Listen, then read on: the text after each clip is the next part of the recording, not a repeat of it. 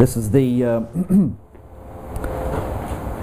Sukkot Shabbat. So the Shabbat that occurs during the midst of the week of Sukkot. And it's October 6th, 2012 on our calendar here in the United States. And the 20th of Tishri, 5773 on the Hebrew calendar. Excuse me. And what I had said earlier was my message is going to be based upon the Torah portion, which is a special portion because it is a festival Shabbat. And the portion begins with chapter 33 of Shemot, Exodus, verse 12, and ends with chapter 34, verse 26. And I'm going to, for the sake of my message, I'm going to be stopping with chapter 34, verse 9 instead. But we're going to read this. So Shemot, Exodus 33, 12. And what I have entitled my message is A Temporary Home. Moshe said to Adonai, "Look, you say to me, make these people move on. But you haven't let me know whom you'll be sending with me. Nevertheless, you have said, I know you by name, and also you have found favor in my sight. Now please, if it is really the case that I have found favor in your sight, show me your ways, so that I will understand you and continue finding favor in your sight. Moreover, keep on seeing this nation as your people." He answered, that is, God answered, "Set your mind at rest. My presence will go with you after all." Moshe replied, "If your presence doesn't go with us, don't make us go on from here. For how else is it to be known that I have found favor in your sight, I and your people, other than by your going with us? That is what distinguishes us, me and your people, from all the other peoples on the earth." Adonai said to Moshe, "I will also do what you have asked me to do, because you have found favor in my sight, and I know you by name." And again, whenever we see name, when he says, "I know you by name," it doesn't just mean, I know what your name is. It means, I know you by your reputation, by what you have faithfully done in your life. Okay? But Moshe said, "I beg you to show me your glory." He replied, "I will cause all my goodness to pass before you, and in your presence I will pronounce the name of Adonai. Moreover, I show favor to whomever I will, and I display mercy to whomever I will. But my face," he continued, "you cannot see, because a human being cannot look at me and remain alive. Here," he said, "is a place near me. Stand on the rock. When my glory passes by, I will put you inside a crevice in the rock and cover you with my hand until I have passed by. Then I will remove my hand and you will see my back, but my face is not to be seen." Adonai said to Moshe, "Cut yourself 2 tablets of stone like the first ones, and I will inscribe on the tablets the words that were on the first tablets, which you broke. Be ready by morning. In the morning you are to ascend Mount Sinai and present yourself to me on the top of the mountain. No one is to come up with you, and no one is to be seen anywhere on the mountain. Don't even let the flocks or herds feed in front of this mountain." Moshe cut 2 stone tablets like the first. Then he got up early in the morning, and with the 2 stone tablets in his hands ascended Mount Sinai, as Adonai had ordered him to do. Adonai descended in the cloud, stood with him there, and pronounced the name, the reputation, the character, the essence, the nature of Adonai. Adonai passed before him and proclaimed, Yud-He Vav-He. Yud-He Vav-He. Adonai is God. Merciful and compassionate. Slow to anger. Rich in grace and truth. Showing grace to the 1000th generation. Forgiving offenses, crimes, and sins. Yet not exonerating the guilty, but causing the negative effects of the parents' offenses to be experienced by their children and grandchildren and even by the 3rd and 4th generations. At once Moshe bowed his head to the ground, prostrated himself, and said, If I have now found favor in your view, Adonai, then please let Adonai go with us, even though they are a stiff-necked people, and pardon our offenses and our sin, and take us as your possession.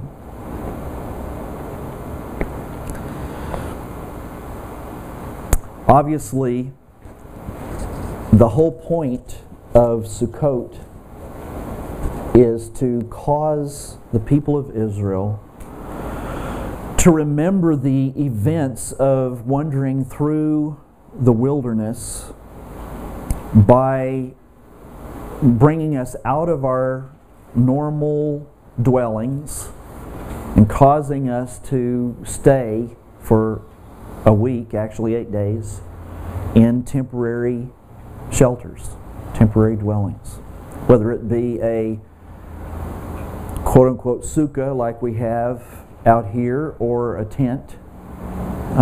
It is a temporary dwelling. It's a dwelling that, as well as they make these tents, if it rains, I still get puddles of water in my tent. They leak. Okay? And of course they have no insulation whatsoever, so whatever the temperature is outside is the temperature that you're going to feel if you're in a tent. You don't have the creature comforts in a tent that you have in your house, and that's on purpose. And what I want to bring to you is an argument that two famous rabbis had with one another. They had frequent arguments with one another. And what's interesting is that usually these two men, Rabbi Eliezer and Rabbi Akiva, would end up arriving at the same destination, but they always came at it from different points of view. Okay? And so they would argue the merits of their particular point of view. But ultimately they would end in the same place. Rabbi Eliezer described or likened the sukkah to the cloud of glory that covered the people of Israel when they were in the wilderness. And so it's the cloud of glory is, on the part of God, was an act of great love and mercy and care for the people of Israel, and showed, according to Rabbi Eliezer, his pleasure with the people of Israel. And the very fact that he was there in presence and dwelt in their midst showed that God was pleased with the people of Israel.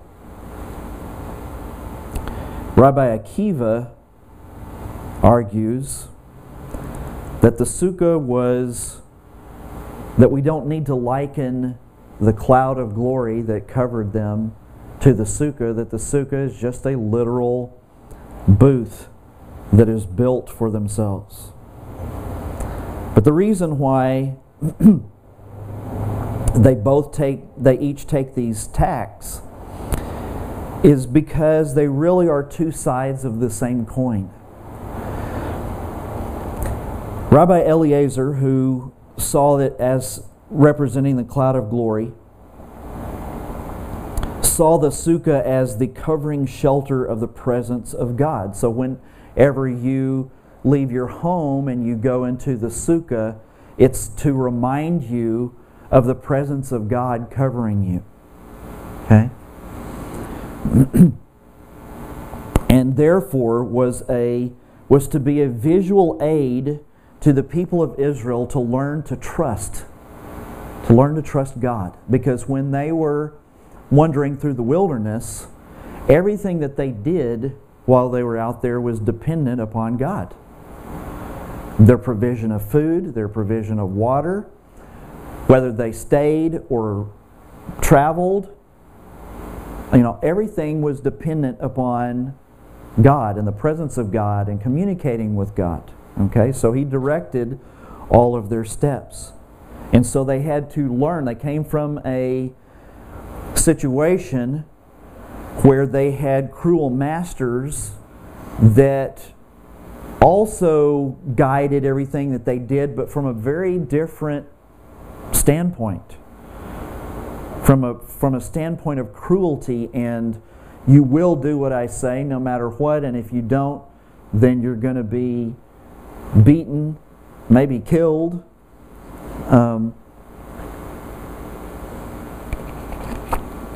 And so the Lord is trying to teach them how to trust Him and His goodness.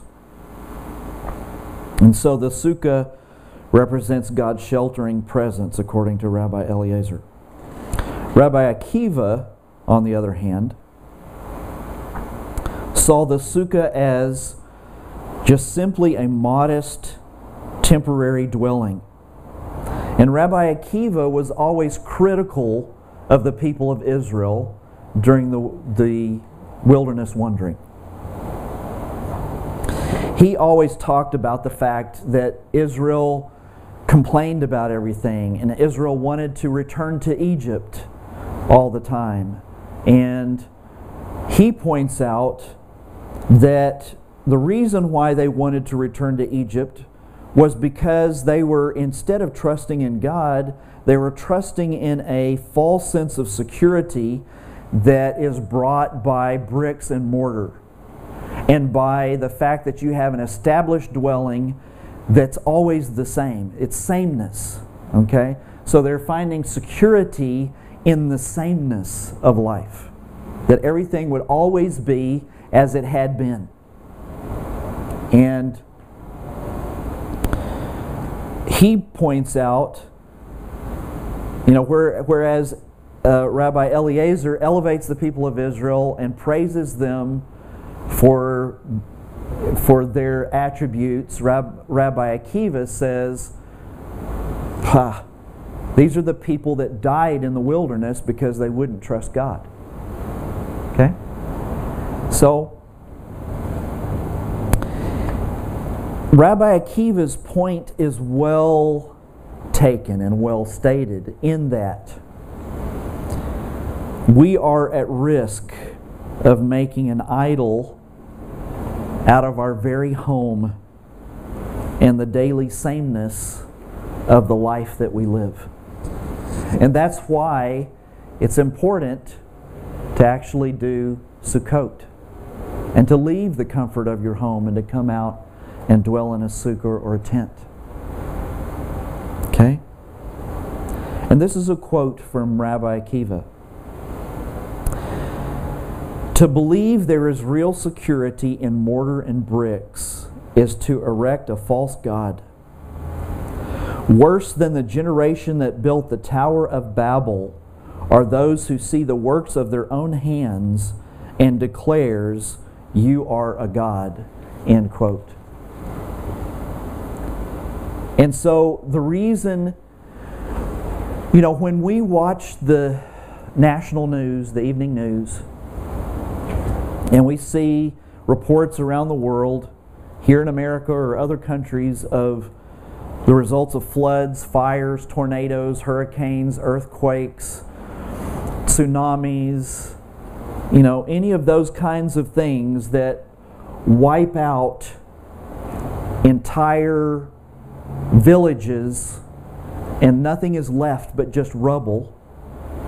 The reason why that tears at us so deeply is because it causes us to face the reality that even if our home is made from tough stuff, brick and mortar, we are still very vulnerable, and that life is fragile, and that the brick and mortar can't save us. Because when those things happen, when the Twin Towers come crashing down because 2 planes fly into them and 3,000 people perish, it reminds us that even these big tall structures that the structural engineers have created and that would stand under normal circumstances are still vulnerable, and that we can die in an instant. We just learned last night, for those of you who were with us when we were at EBC, we learned just last night that the wife of the man who was the pastor at EBC, Lisa Dutton, passed away on September 1st in her sleep. She was 54. That's between Deborah's and my age. And you think about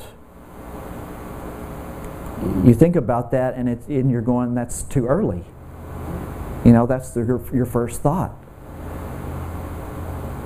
And these were people that were friends of ours. We had known them for years. And it's just a shock. She passed away on September 1st. And I can't imagine what Mike is going through right now. But, and then I have the personal story of falling from the scaffolding in 1995 and I shattered the radius into small pieces in my right arm and broke the end off the ulna. My hand and my wrist were literally sitting on top of these bones. And they had to reconstruct and put me in an external fixator. I was in that and in rehab for 6 months trying to get the use back in my wrist and my arm. And it happened just like that. 1 minute I'm painting, the next minute I'm on the ground with my arm shattered. And those things can happen in a moment. And it changes everything. As a result of that, I lost my job that I had had for years. It was a very good job. And it was because of that event, though, that it broke me loose from corporate America so that I would end up here today. But the point is that there is nothing in this world that can keep us safe. Nothing. We are vulnerable and we are fragile. So our ultimate security cannot come from any of the temporal things that exist here on the world. Our trust and our security, our security has to come from trust, not from the physical. And so that's why love of God and love of our neighbor is so important. Because it's in those that we develop the trust that bring us the security. You guys have seen over and over, just like I have, that in those cases where there are major disasters in an area, total strangers will help their neighbor. And that is where security is.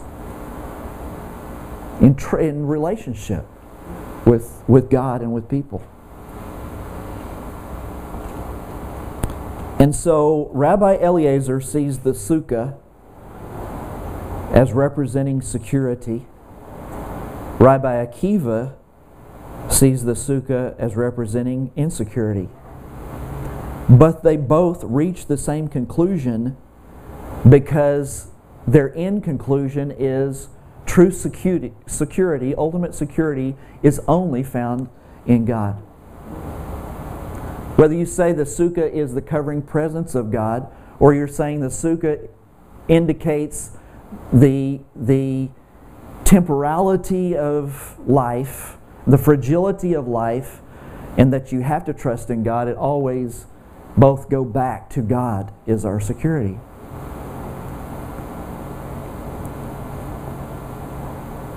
I want to share with you, and I told the people that were here last night for the Erev Shabbat time that we had, that I would be sharing part of what is traditionally declared together for Erev Shabbat. And that's, I want to share with you part of Psalm 121. Specifically verses 5 through 8,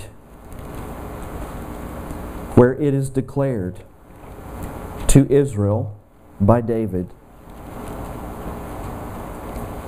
Adonai is your guardian. At your right hand, Adonai provides you with shade. The sun can't strike you during the day, or even the moon at night. Adonai will guard you against all harm. He will guard your life. Adonai will guard your coming and going from now on and forever.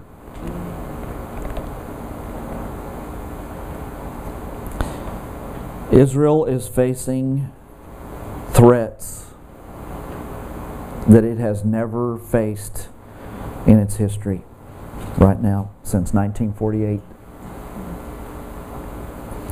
There are 40,000 rockets aimed at Israel from Lebanon. There's a massive chemical weapons arsenal in Syria. And I don't know if you guys know this or not, but southern Lebanon has basically become a fortress zone. They took over, Hezbollah took over 100 villages along the southern border of Lebanon and turned them into Hezbollah fortress towns. Okay? So people don't even live there anymore. It's strictly military. Okay? Along the southern border of Lebanon. Of course, there's the continuous rockets and mortars that come from Gaza. Iran is vowing to annihilate Israel. Egypt is now controlled by the Muslim Brotherhood and is in the process of turning their back on the agreement that Egypt and Israel had with one another. And I don't know if you guys have noticed in the news or not, but Arab Spring has come to Jordan, and they're beginning to riot in Jordan and call for the ouster of the king of Jordan.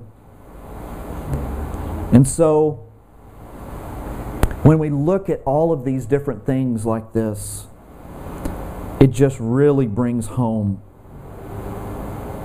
our vulnerability. And so, I want to end by returning to the portion of Scripture that we started with.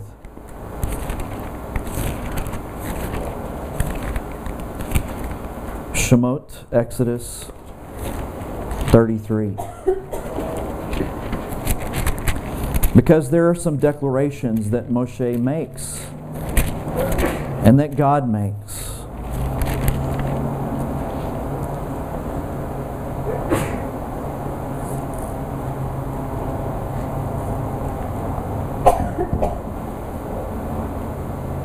Moshe requests of God.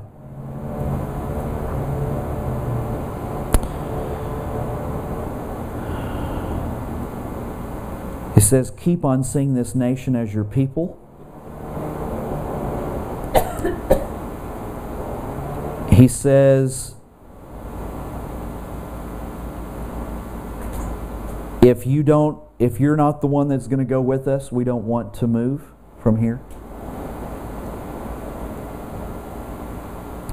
And I really think, I know that there's this big long section of the speech where he talks about, if I have found favor in your sight, I and the people, and how will the other people know that we have favor unless you go with us. I really, favor, or just being able for the people around them to see that they have the favor of God, that's important. But it's more important, and I'm sure Moshe understood this, that as they moved on and they encountered the various peoples that they were going to encounter, especially after they crossed over into the land of promise, he understood that the might, the power of God had to go with them, or they would not be successful in what God had said that they were supposed to do in order to take possession of the promised land. And so he wanted for God to make it visible to the people, the other nations around them, that as they traveled through, that God was very clearly present with them, so it would put fear in the hearts of the people. And Moshe is doing, in essence, in this passage, is doing what we as individuals need to be doing. Moshe understands what we've been talking about. That the only salvation, the only security is in God. And so what is it that he wants to do? He wants to get as close to God as possible. He wants to know God. He wants to be intimate with God. He wants to be with God. That's the reason why he's willing, in the face of, by now he's already gone up one time. And he hasn't been destroyed as a result. But before that first time that he went up, he, like all the other people, had heard God make the declaration that if anybody comes near this mountain, they're going to be destroyed.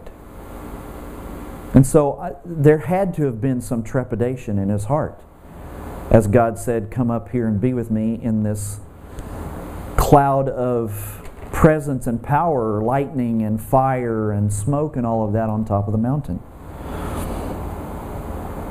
But Moshe is more interested in being close to God than even living. And so he was willing to venture in the face of death into the presence of God. But he doesn't stop there. In this passage he says, I don't want to just be in this cloud and smoke and in the midst of the fire and lightning and all that. He understood that was a manifestation of God. That wasn't God himself. He says, I want to see you. Not just something that you're manifesting. Not just your power. I want to see you. I know we've talked about this many, many, many times through the years. But it bears repeating again. And it's always true, it always will be true,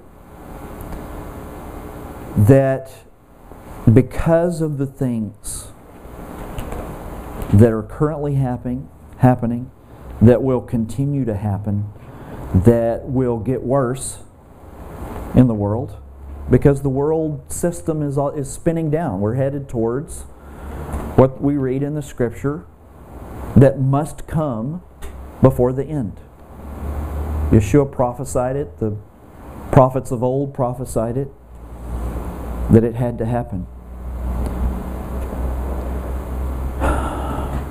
The things that we know today, that we expect to always be the same today, that we trust in and have security in at some point, whether it's in our lifetime or the next generation's lifetime, it's all going to go away. And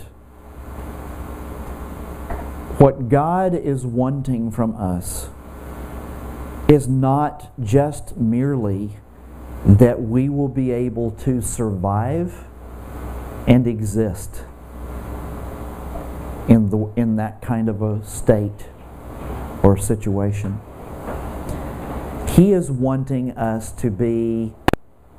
We just recently watched again here together, the group that was here for Sukkot. We watched the movie The Avengers. How many of you have actually seen that movie? You know, normally I wouldn't recommend a science fiction movie to you guys. But I recommend this one. And the reason why is because the metaphorical representation of the kingdom of darkness and kingdom of light in the characters that are in that movie, they're just so apparent. And there is our favorite scene in the whole movie. In this particular movie, Loki, who is a mythical character from Norse mythology, Loki is the bad guy. Loki, the way they present the character of Loki in that movie, he is the way that you know Hasatan is. Okay? And there's one point in the movie during the battle, because there's actually a physical battle that's going on between the Avengers and an army that's unleashed from the heavens of creatures that are like demons that come down and begin attacking everybody, and just their whole intent is just to destroy everybody and everything. But there's an encounter between the superhero, the Hulk, and Loki. And Loki thinks he is all that. He's strutting around, talking about himself being a god, and everybody needs to bow down to him. And in this encounter, the Hulk basically grabs Loki by the legs and is just slamming him around on the concrete and leaves him in a crumpled heap. And his comment, Hulk's comment, of course he's this big, like when he turns into the Hulk, he's like real dumb and everything, so he talks very short statements. His statement is puny God.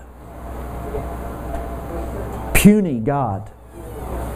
You know, because Loki is bragging about himself being a god before Hulk takes him and makes a rag doll out of him. And Hulk says, puny God. Well, to me, I was seeing Hasatan and Yeshua, believe it or not, in that scene. Because Hasatan has gone around the world bragging about being a god, and that he's going to take over and rule everything, and Yeshua comes along and slams him into the concrete and says, you're not a god. And there is someone greater than you. And it's me.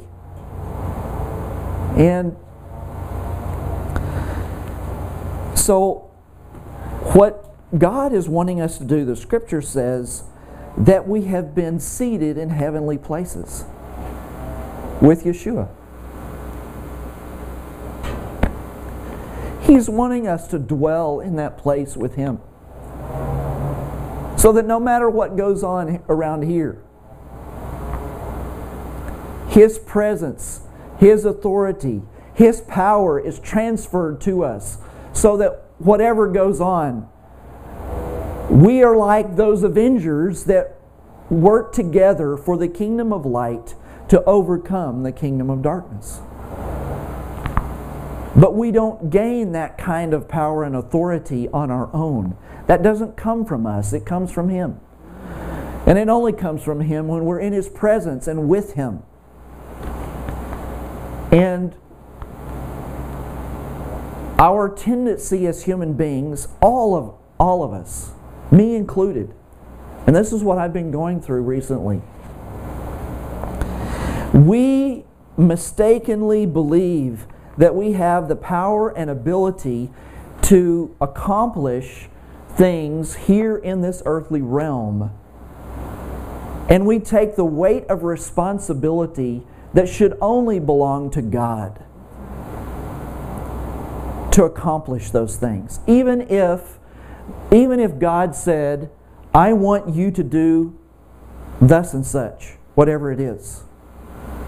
We do not have the ability to take what He has said and try to go do it on our own and in our own power. You know, when the Scripture says that it was not by works that we're saved, but it's by grace and faith that we're saved. That Scripture tells us that even the grace and the faith necessary to be saved comes from God. So even to be redeemed by God, we have to get something from Him in order to be redeemed. So there's not anything that we can do on our own to accomplish anything that He wants us to accomplish. It has to be with Him and in His power and authority, or it will not be done. Or we will burn out. We'll get tired and say, I don't want to do this anymore, because we run out of our own power. And so it's absolutely necessary for us to realize that all around us is temporary and the only security is in Him. That's where we need to go. We need to go to the place of security. We need to be with Yeshua in heavenly places. I have been, and I'm going to finish with this, I have been struggling because I know beyond a shadow of a doubt that God is doing things and is going to do things in and through this congregation.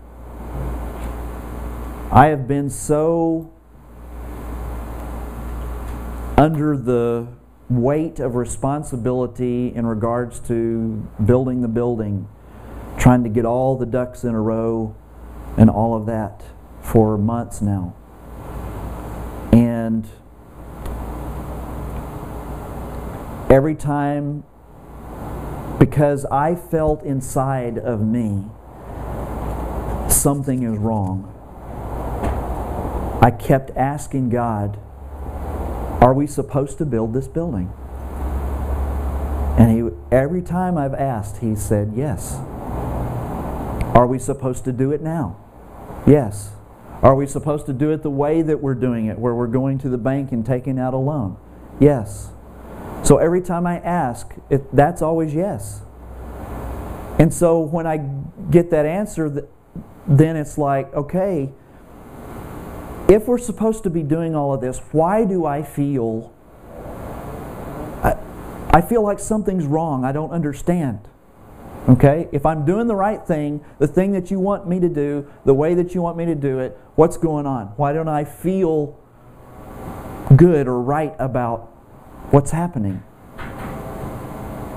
And the issue isn't the building. See, that's the problem. It never was the building.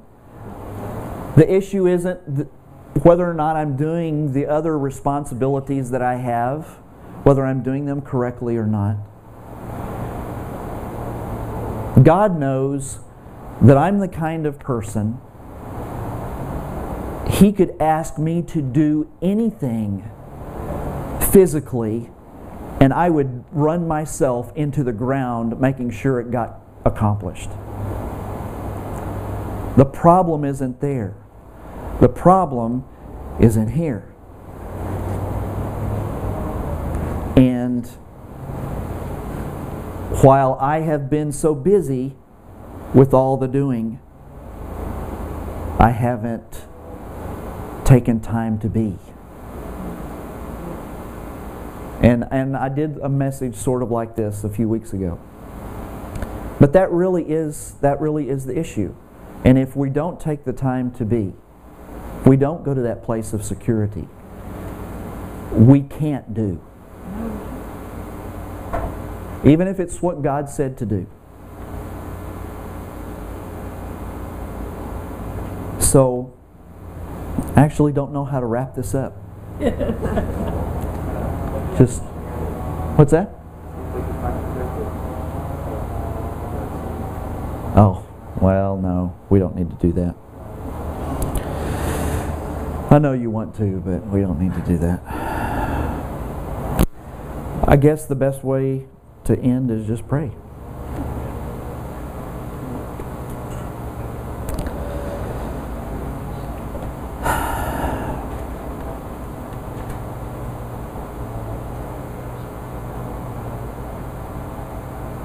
Father, I pray for myself and for everybody here.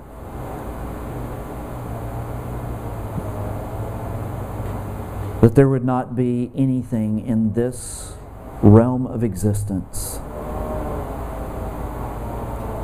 that we would knowingly or unknowingly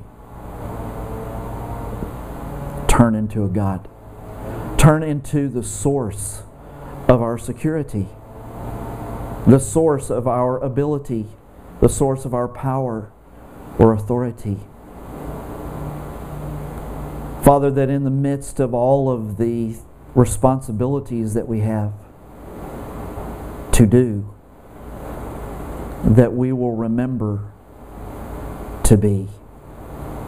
That we will remember that our abilities and our security and our power and authority, they all come from you. Everything that we are, everything that we have, comes from you.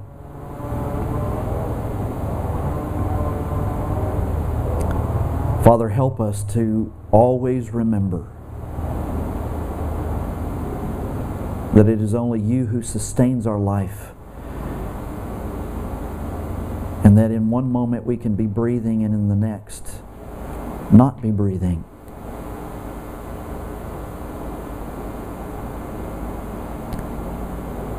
Father, our trust has to be in you, and we declare that our trust is in you. Help our trust. Help us to trust you more, Lord God. In Yeshua's name. Amen. The Lord bless you and keep you. The Lord make His face shine on you and be gracious to you. The Lord lift up His countenance upon you and give you peace. Yevarechek Adonai v'yishmarecha.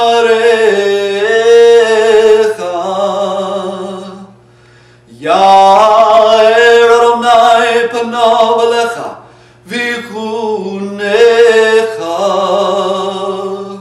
Yisa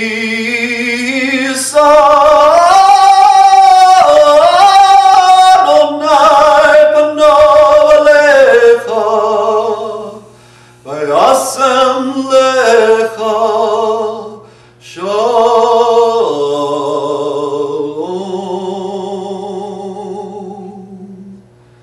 B'shem Yeshua Mishikenu, Adonenu, Tzidkenu, Yeshuatenu, Sar Shalom. In the name of Yeshua, our Messiah, our Lord, our righteousness, our salvation, the Prince of Peace. Amen.